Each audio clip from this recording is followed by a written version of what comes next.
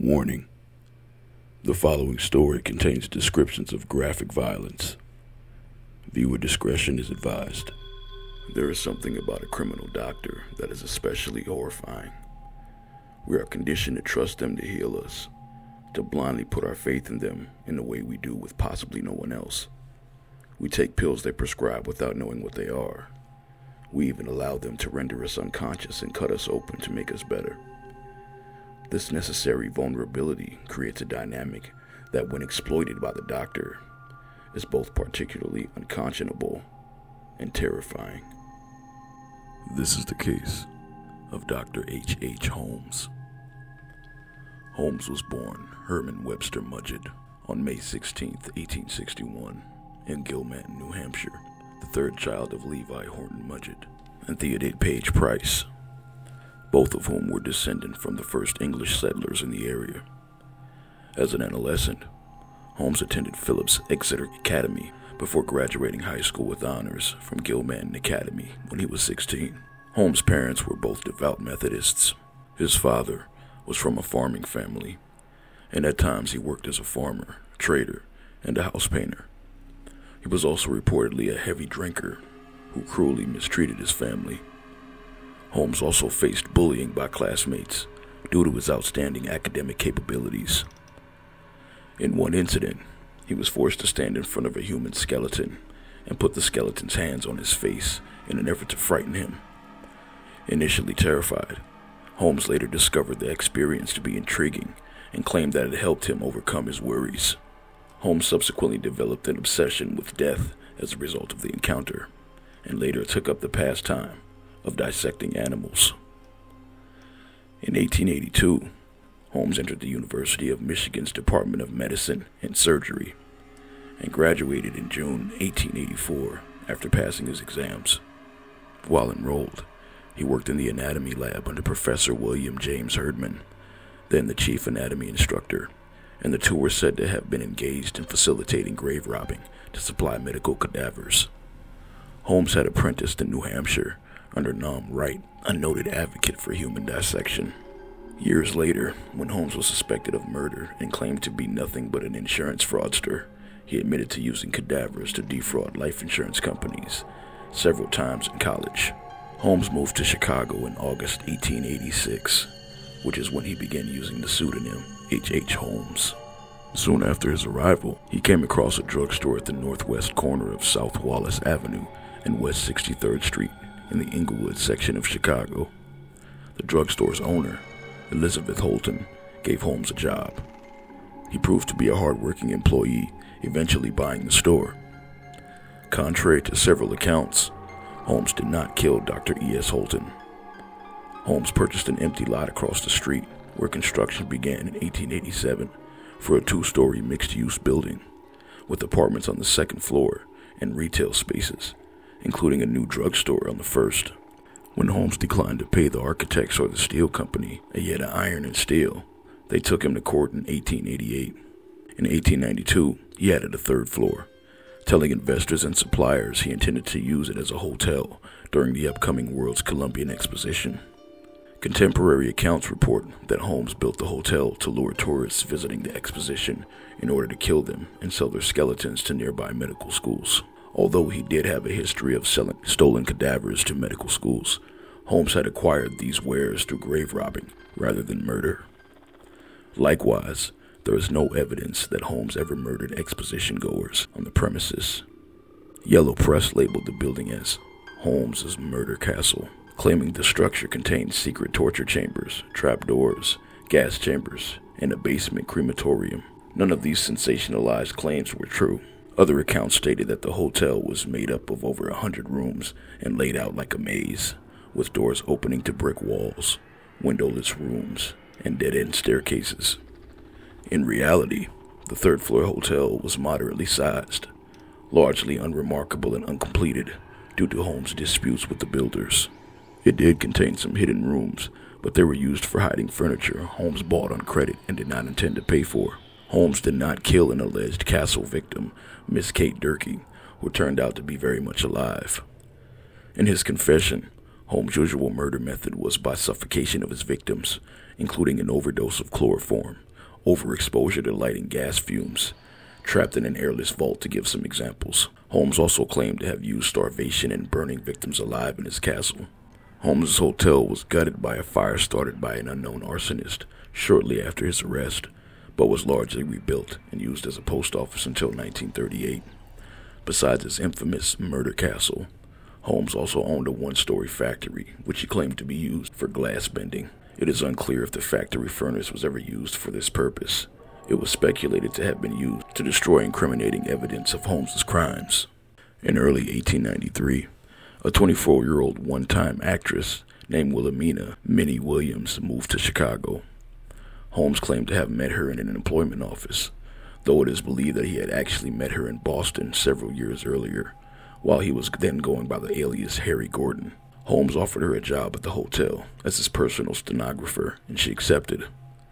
Holmes persuaded Williams to transfer the deed to her property in Fort Worth, Texas, to a man named Alexander Bond, which was an alias of Holmes. In April 1893, Williams transferred the deed, with the Holmes serving as the notary. Holmes later signed the deed over to Petizal, giving him the alias Benton T. Lyman. The following month, Holmes and Williams, presenting themselves as husband and wife, rented an apartment in Chicago's Lincoln Park. Minnie's younger sister, 18-year-old Anna Nanny Williams, came to visit, and on July 5, 1893, she wrote to her aunt that she had planned to accompany Brother Harry to Europe. In it, she signed off with the message, quote, "Brother Harry Holmes says you need never trouble any more about me, financially or otherwise. He and sister will see to me. I hope our hard days are over," unquote. Neither Minnie or Nanny were ever seen alive again, and Holmes would subsequently use Minnie's name in future scams. While working on a chemical bank building on Dearborn Street, Holmes met and became close friends with 38-year-old Benjamin Freeland Petizal, a carpenter with a criminal past who was exhibiting in the same building a coal bin he had invented. Holmes used Petizal as his right-hand man for several criminal schemes. A district attorney later described Petizal as Holmes's tool, his creature, unquote. With insurance companies pressing to prosecute him for arson, Holmes left Chicago in July 1894. He reappeared in Fort Worth, where he had inherited property from the Williams sisters, at the intersection of modern-day Commerce Street and 2nd Street. Here, he once again attempted to build an incomplete structure without paying his suppliers and contractors. In July 1894, Holmes was arrested and briefly jailed for the first time on the charge of selling mortgaged goods in St. Louis, Missouri.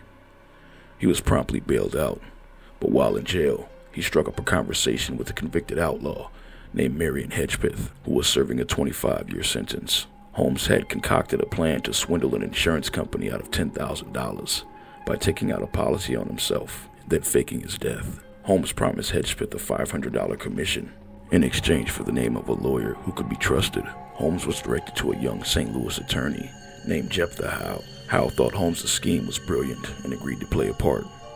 Nevertheless, Holmes' plan to fake his own death failed when the insurance company became suspicious and refused to pay. Holmes did not press the claim. Instead, he concocted a similar plan with Petizal. Petizal agreed to fake his own death so that his wife could collect on a $10,000 life insurance policy when she was to split with Holmes and Howe. The scheme, which was to take place in Philadelphia, called for Petizal to set himself up as an inventor under the name B.F. Perry and then be killed and disfigured in a lab explosion. Holmes was to find an appropriate cadaver to play the role of Petizal.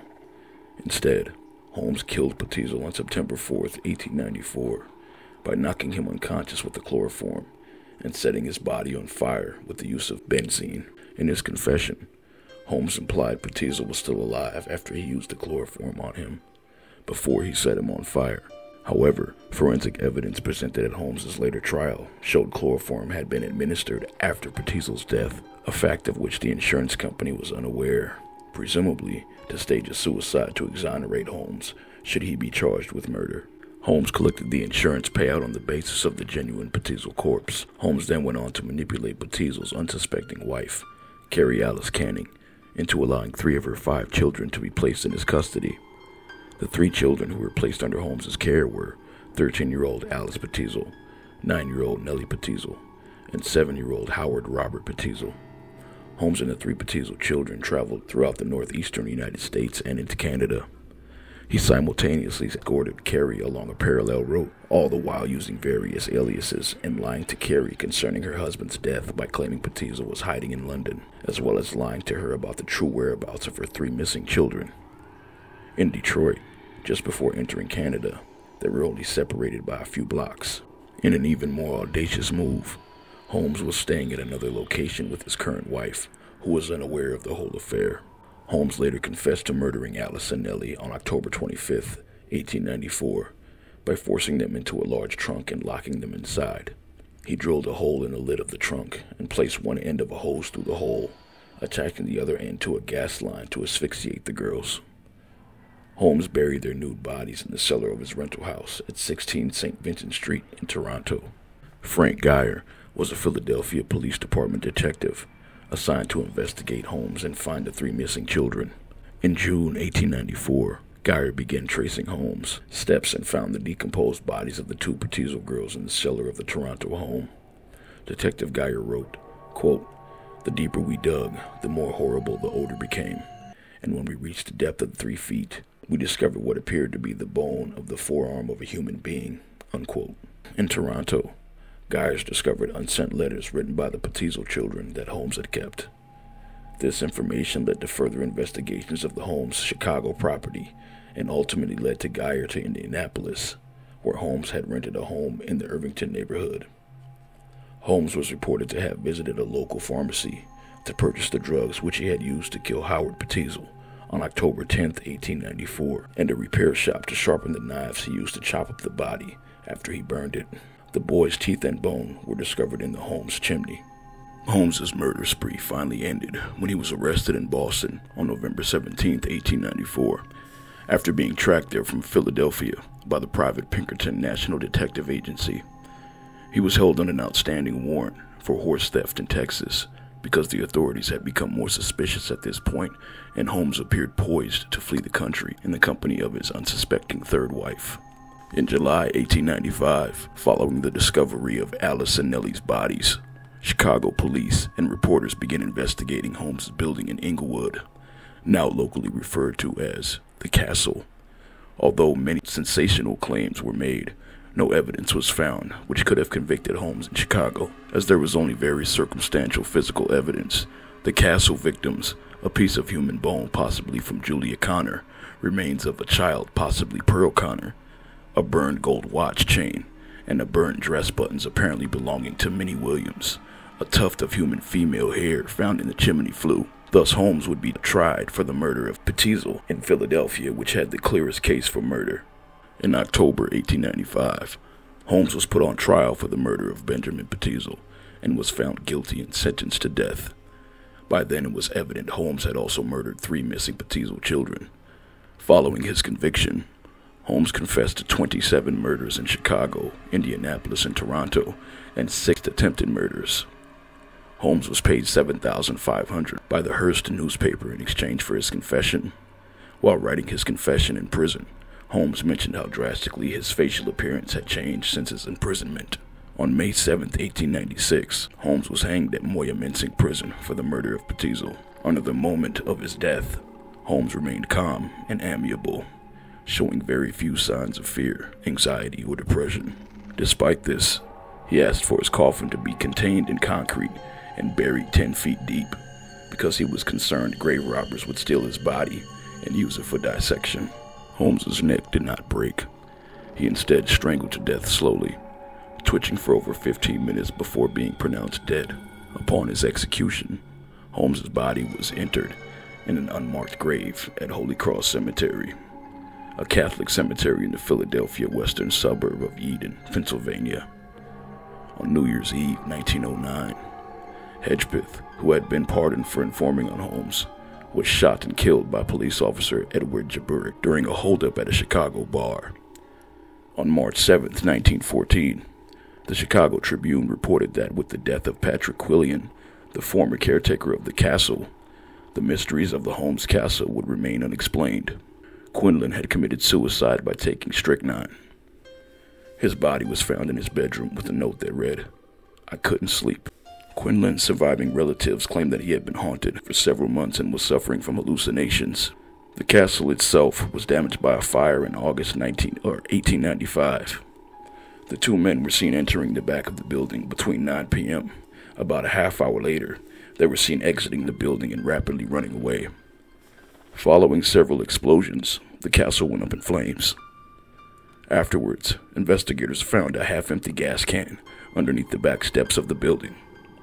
The building survived the fire and remained in use until it was torn down in 1938.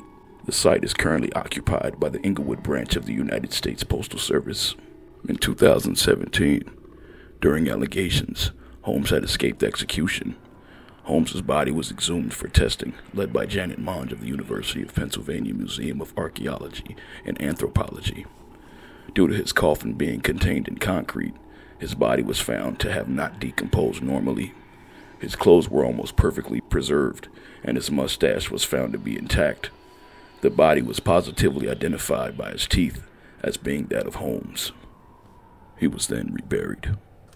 For more content, like, share, subscribe, and hit the notification bell. Stay tuned for part 5 of my Deranged Doctor series. Thank you.